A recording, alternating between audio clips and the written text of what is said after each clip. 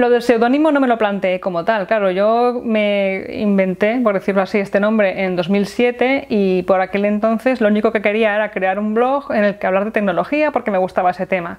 Y luego unos meses más adelante, cuando ya se dio a conocer la red de Twitter, pues me hice una cuenta de Twitter y con ese mismo nombre. Y a partir de ahí fui pensando en, bueno, pues cuando haga cosas referentes al blog me pondré ese nombre.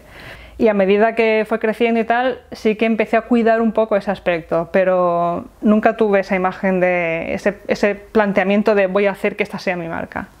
Fue algo que surgió simplemente. Para mí hoy en día sigue siendo el blog, aunque poco a poco lo estoy moviendo a YouTube porque el vídeo cada vez tiene más importancia. Y bueno, en cuanto a Facebook, también es un gran canal para comunicarte con la gente. Al menos en mi experiencia es con lo que más llegas a la gente.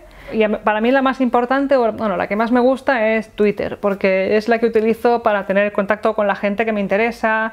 Hombre, la creación de la comunidad en torno a un blog sin redes sociales hoy en día es difícil, por no decir imposible. Se ha notado muchísimo cómo toda la conversación y toda la reacción de la gente, los comentarios, las respuestas, se ha trasladado desde el blog a las redes sociales. Hoy en día a mí muy poca gente me deja un comentario en el blog. Y en cambio en Twitter, en Facebook, en YouTube, allí hay un mogollón de reacciones, hay gente que te hace likes, que te comparte el contenido, que te comenta cosas, que te pregunta cosas, todo eso tiene hoy en día lugar en redes sociales. Fuera de ahí, la verdad, hay poco movimiento, así que yo hoy en día no entendería una cosa sin la otra. Ha cambiado muchísimo, solamente en los 2 últimos años ha cambiado un montón. Yo empecé como parte de una red vertical de blogs, continué en ella con varios diseños diferentes, luego cambié de plataforma, cambié de diseño y luego también ha pasado de ser una cosa que hacía en mi tiempo libre el fin de semana porque me gustaba, a vivir de ello, a convertirse en mi profesión y me metí de lleno en el blog. Entonces ha evolucionado mucho también la forma en la que tenía de escribir antes, ahora también escribo de forma diferente, temas diferentes y canales diferentes también, o sea, ha cambiado mucho la verdad y espero que para mejor.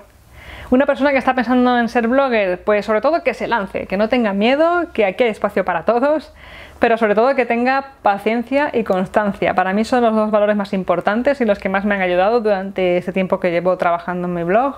Paciencia y constancia porque es una cosa que va muy lento. La gente piensa que es, oh, me abro un blog y ya puedo vivir de ello. No, ni mucho menos. Y luego, claro, tiene que ser un tema que te guste mucho, porque vas a estar mucho tiempo escribiendo sobre eso, bueno, escribiendo, grabando vídeo, haciendo fotos, lo que sea, produciendo algún tipo de contenido que está relacionado con ese tema. Así que procura escoger un tema que te guste, sé paciente, sé constante y produce buen contenido, que al final los buenos resultados llegarán seguro.